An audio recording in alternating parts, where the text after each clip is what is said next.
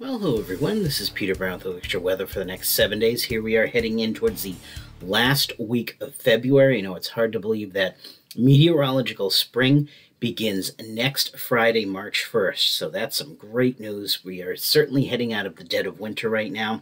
But starting our period on Friday, we're going to be seeing temperatures about average for this time of the year. Our highs at this time of the year getting in towards the end of February should be in the low 40s. That's about where we're going to be. As we get in towards the end of next week, look at this, February 29th. We don't really have too many records on file for official February 29th since they only happen once every 4 years. So we're going with the averages and records of March 1st here. So temperatures again should be in the mid-40s at this time of the year. And of course, as we get closer and closer to the official start of spring, which is on March 19th, our length of day keeps getting longer and longer. It's actually getting bright out there when you're heading out to work early in the morning, and the sun is still up when you're coming home. So as we go ahead, let's take a look at what the Climate Prediction Center is calling for us in terms of temperatures and precipitation for the next 7 to 10 days or so. And looking at our temperature map, they're expecting us to have a fairly good chance of above average temperatures.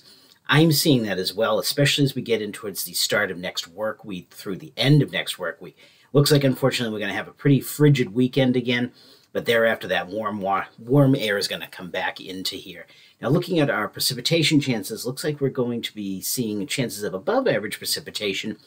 Not quite seeing too much of that right now. We're going to have to see if most of that may come along with a very strong cold front that we think is going to be passing through the area early next Thursday morning. That could bring us some heavy showers and maybe even some thunderstorms as we end out February.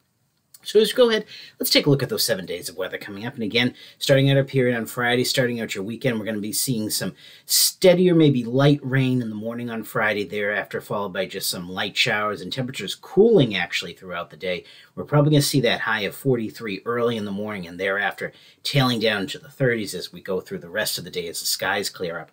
Now, Saturday and Sunday, it is going to be pretty chilly out there. Going to be kind of breezy, especially on Saturday. Temperatures only in the low 30s, going to have a feel of real midwinter out there. Temperatures will feel like they're in the teens. Very chilly morning getting up on Sunday. Cool weather continues on Sunday, again, with highs only in the mid-30s. But after that, the threat of some showers comes in for each day next week, but the temperatures start to warm considerably. Time we get into Monday, temperatures in the mid to upper 40s, and by the time we get to Wednesday, I wouldn't be surprised if we see some areas around the Burlington area reaching into the low 60s maybe. And thereafter on Thursday, again, we're going to see that powerful cold front come through.